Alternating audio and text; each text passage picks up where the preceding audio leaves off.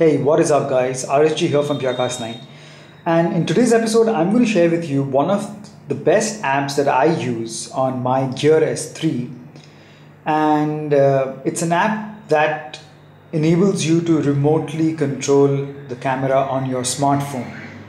Now that is really handy. So I mean, you're used to using the Gear S3, it's a smartwatch, so I'm sure you take calls, you can reply to texts, you can check your if a tweet arrives on your phone, you can view it here and reply to it as well. But I think one of the most useful things is to be able to have your phone set up somewhere, even if it's say for a selfie or somewhere where you are taking say a long exposure photo where your phone just cannot be moved, and meaning that your phone should not have any sort of vibration, so you have to set it somewhere. So that is where this is really useful. Now what you have to do is just get the app. So my phone is connected, so I will just go to Samsung here. So over here we have apps, and in the apps you will see that the app I'm using goes by a very simple name, Camera Controller. So you just go to the Samsung Galaxy apps, so that's the App Store, and under the Gear section you can just search for Camera Controller and you can get this app. So it's not really big, it's actually quite small. So once it's installed, so it's installed on my Gear as well, and you're good to go. So we're going to check out some of the neat things you can do with this app, some of the downsides, and whether or not it's useful. I think it is definitely useful, but it depends from user to user, so you can use it and check it out for yourselves. I'm just going to place the phone here. So very quickly we have to just keep the phone unlocked. Okay, so from here, as you can see, press this icon. So now it's connected. By the way, my Gear S3 is connected with the phone via Bluetooth, and as you can see, so that's my studio and you can see it. So there is a little bit of lag, and just so you know that the display here is quite clear, not the clearest, it definitely doesn't take full advantage. What? Call John, search Bermuda Triangle? Why would I? Sorry for that. Okay, by the way guys, any notification or something that comes up stupidly like this and this exits the app, so that's really stupid. Anyway, let's go back. Okay, so I don't know how much you can make out from this display over here. It doesn't really take advantage of all the pixels on your Gear, so it looks a little pixelated, and of course there is that lag like I said, and on your phone as well. So if I can just show you the phone, the picture looks a little distorted. Now once you take the final photo, that's not what happens. You're obviously using the camera of your phone to take the photo, so your pictures come out absolutely fine. But as a reference, when you're looking at your Gear S3, so you're just going to get a rough idea. And the bad side is it doesn't cover the entire frame. So it's a round display guys, so you're kind of seeing just a circular portion of it. As you can see on the phone, it covers, you can see my desk on the left, but over here you cannot completely see the desk. So that's a preview. I took a picture before. That's a preview. You cannot move or change that, but even so you cannot see the entire frame. But it's still nifty to have this and just take photos remotely using this, so that's pretty neat.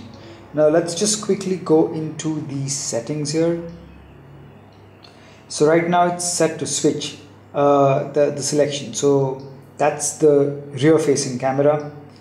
Now if I switch it, there you can see me. There I am in a very awkward position with my camera. Okay, back to settings again. Here you have the timer, so you can use the dial to actually go, or you can click it directly. So the timer gives you options of 3, 4, 5 seconds. So we don't need that right now. Let's go back. Next you have the flash. Okay, yeah, sure. Then you have the mode. So yeah, it's processing, gotta wait. I think what we'll do is, just to give you the full functionality, we'll switch to the rear facing camera. Yeah, go back to settings and mode. Yeah, so what does this give you? Okay, so this actually gives you the HDR, so you can select whether you want HDR or not, and we leave it to A, which is auto. This lets you choose your resolution, so you got to give it some time. What did I press? Sorry. Mode. Sorry, that's the resolution. Very sorry guys, that's the resolution. So here you can select, you can go as low as 640 by 480. Yeah, I think we've gone long past that, so we're never going to use that ever. Yeah, so we'll just leave it at 16. And this is actually the toggle for video or stills. So right now I clicked it, it's back to stills. Go back into settings, camera, click it again, takes you to video. So if we now hit record, so it is recording, and the way you know it is on your phone, it shows you the file size as well as the duration. So let's watch the Gear S3 while I show you a little bit around, and we stop.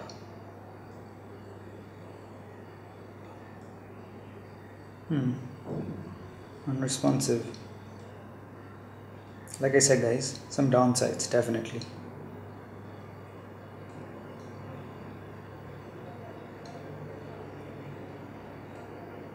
Okay, so it finally stopped. So this app is not without its faults guys, definitely faulty. So let's just change the mode to camera. Okay, so now let's take a shot. Okay, wow, that was a loud camera sound. So one more thing is that you cannot by any means turn off that sound. Even if you put your phone in silent mode or vibration or whatever, that sound is there to stay. So that sound, you cannot turn that off. So if you secretly want to take any photo of someone, you can't do that, they will hear that sound. Alright, now you can also preview the image from here. But the sad thing is, this image looks very pixelated. So it's just useful enough to know that you've actually taken the photo, but not for preview purposes. Alright, now if you take a look at the preview from the photo you've taken, this is absolutely clear. So this uses obviously the full resolution of your camera on the phone. So you're good to go from there.